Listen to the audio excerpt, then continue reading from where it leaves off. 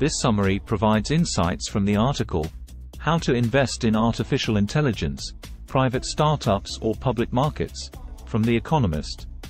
The article delves into the challenges and opportunities of investing in AI, weighing the potential of private AI-focused startups against established public tech giants.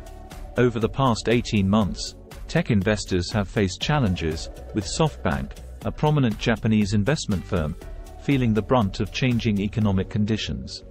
Despite the challenges, SoftBank's leader, Son Masayoshi, is keenly interested in artificial intelligence (AI) investments. Generative AI platforms, like ChatGPT, are the talk of the investment world. Son believes that these platforms could be as transformative as the early days of the Internet, potentially leading to a new wave of tech giants going public. Investors grapple with two main questions. 1. Which emerging technologies will yield significant returns? 2. Will the profits go to new startups or established tech giants?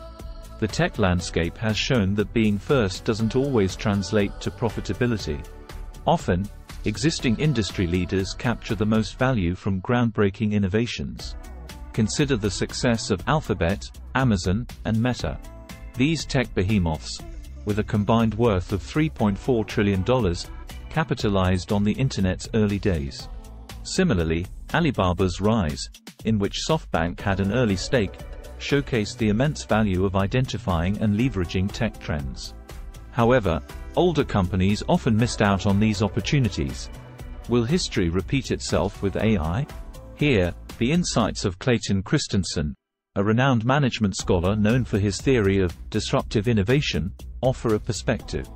He observed that while smaller companies might innovate in niche markets, large incumbents tend to focus on enhancing existing offerings. These giants aren't technologically inept. They simply prioritize immediate profitability, which can sometimes blind them to disruptive innovations. Son is bullish on AI-focused startups, anticipating a new era of disruptive innovation. However, the buzz around generative AI has mostly centered on its technological potential rather than its ability to create new markets. Historically, tech incumbents have often been the primary beneficiaries of major innovations.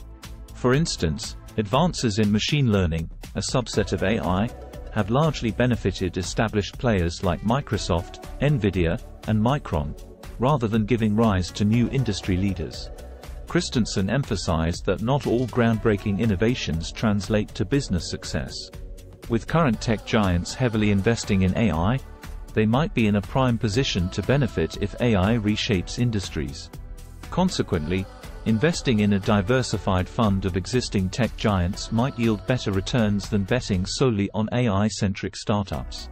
In the end, understanding the nature of innovation is crucial. Will the next tech superstars emerge from the AI startup scene, or will existing giants further solidify their dominance?